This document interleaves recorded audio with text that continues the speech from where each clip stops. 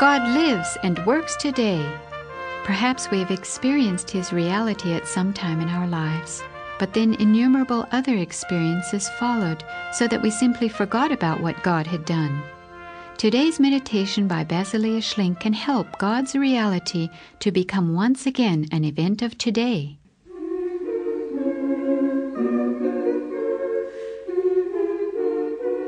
God called to His people Israel time and again to remember. For example, in Deuteronomy chapter 8, verse 2, He says, "Remember all the ways which the Lord your God has led you these 40 years in the wilderness." Why does God call His people to remember? Why does He actually command them to write down His mighty deeds and set up memorials as a testimony to His love?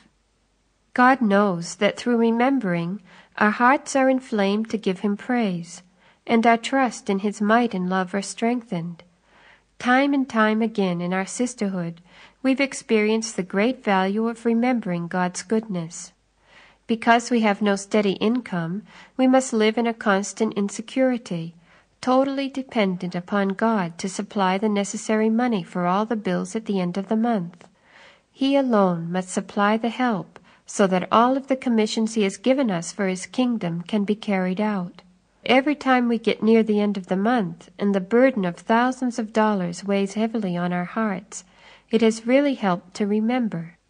Then we think back over the past years and all the times we stood empty-handed at the end of our possibilities. Then, even if it were in the very last minute, God always stepped in and gave us everything we needed.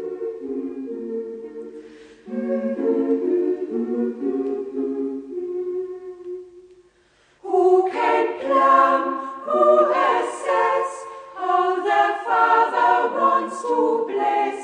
He loves giving, helping, aiding, all His children gently leading, that they all may find true joy. To you thanks now we raise, Father, hearken to our praise. Like a river streams your goodness, overwhelming us with kindness. We taste paradise on earth.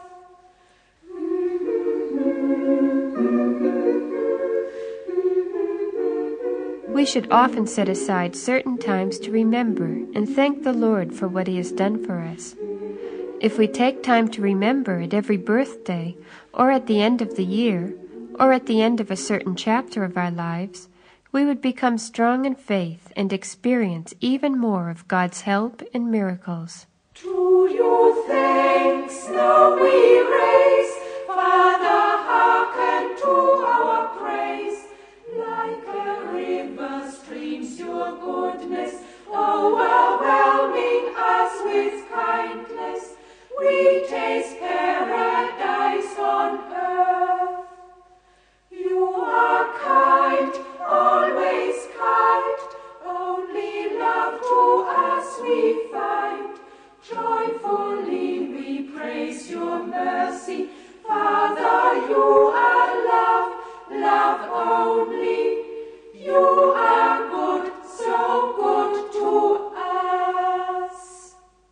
This program by Basilea Schlink has come to you from the little land of Canaan. If you would like a free leaflet by the same author, please write to God Lives and Works Today, 9849 North 40th Street, Phoenix, Arizona, 85028-4099.